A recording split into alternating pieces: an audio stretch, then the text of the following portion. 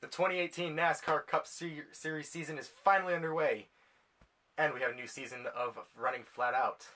Hello everybody, my name is Dylan Heidorf, and welcome back to a new episode and a new season of Running Flat Out. Today's episode, I'm going to be talking about the upcoming weekend at Daytona. It's the Daytona 500, you guys, I'm so excited.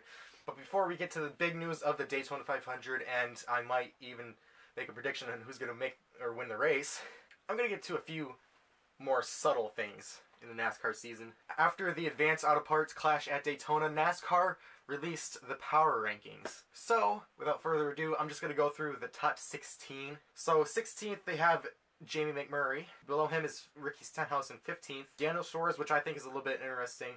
They actually had him higher before the Advanced Auto Parts clash. He's at 14, and they originally had him at 12. William Byron, he's at 13. Alex Bowman is actually 12th, probably because he won the pole, and he had so much speed during qualifying and practice. Eric Jones in the 20.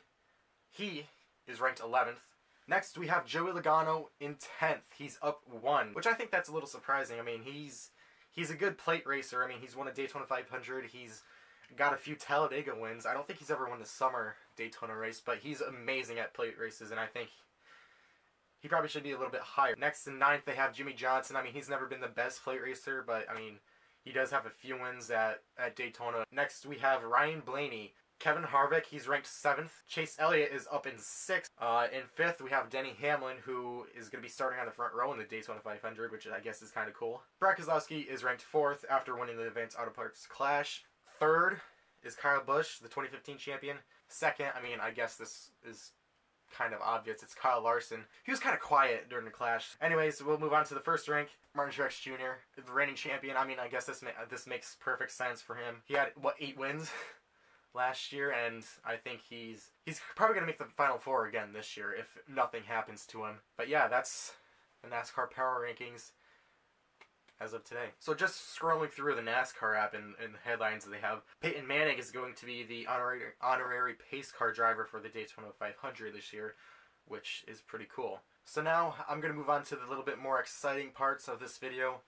I'm going to talk about the Daytona 500. As you know, Alex Bowman and Denny Hamlin have won the first row. Like I said in the beginning of the video, I won 5 points on my fantasy team for having Alex Bowman winning the pole. Pole winner, of course, was Alex Bowman. I think the stage 1 winner is going to be Chase Elliott. Stage 2 winner, Kyle Busch. He won stage 1 last year in the Daytona 500. I think the manufacturing winner will be Toyota, if I am wrong with the race winner. I think the race winner will be Brad Keselowski. He's got a lot of wins at plate tracks. He's shown a lot of speed in the past. I mean, even in the clash, he made it to the front and led a lot of laps and ultimately won.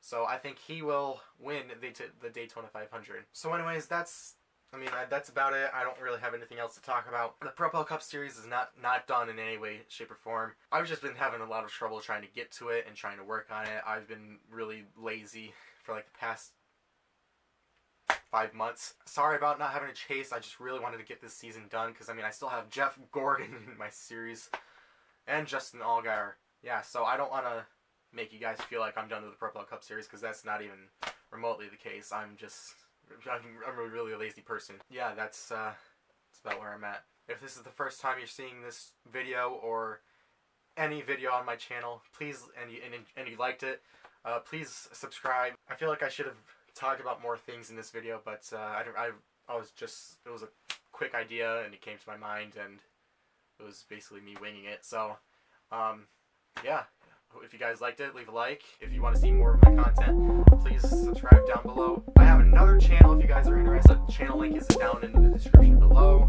I have an Instagram, Facebook, Twitter. I always put those down in the description down below. Thank you guys for watching, and I will see you guys next week when I talk about the results of the Daytona 500 and looking ahead to the next race at Atlanta. So